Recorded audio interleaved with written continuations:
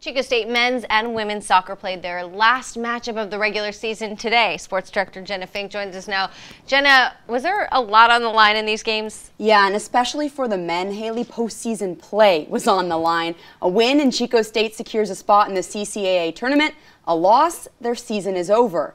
And they took that to heart. Jacob Chon scored 20 minutes in, giving the Wildcats a 1-0 lead. Here he is in the second half. Chong finds Adrian Fontanelli, but his header is saved. Chico couldn't extend their lead. Humboldt State had a few chances to tie it up as well, but none of them closer than a penalty kick with just over 2 minutes left. Check out this play. Goalkeeper Luis Albaron makes the save of the game. He tallied 7 saves overall.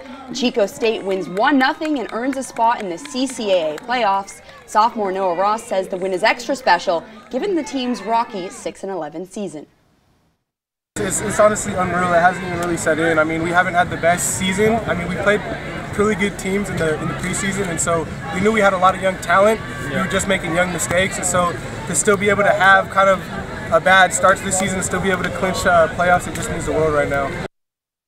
The women's team followed right after the men. The Wildcats wasting no time. Kylie Martinez lobs it over to who else but the leading goal scorer. Susana Garcia's header goes over the Humboldt goalkeeper's head. A perfect shot puts Chico State up 1-0. 10 minutes later, the Lumberjacks answer. Kelsey Best with a one-timer. That's the first goal Emma Hoffman has allowed in 7 games. So tie game, but not for long. Camille Lidster's powerful shot goes past a pair of defenders and the goalie. 2-1 lead for Chico State at the half. Madison Parsons tacked on 2 more goals for Chico State in the second half. The Wildcats' dominating offense led them to a 4-1 win. And the women already had a spot in the CCAA tournament before today. They have a first-round bye as the 2nd seed. The men play Cal State San Bernardino in the first round on the road Sunday. So the season continues for both teams. Haley, super exciting. That's really cool. Very exciting. Thanks, Jenna.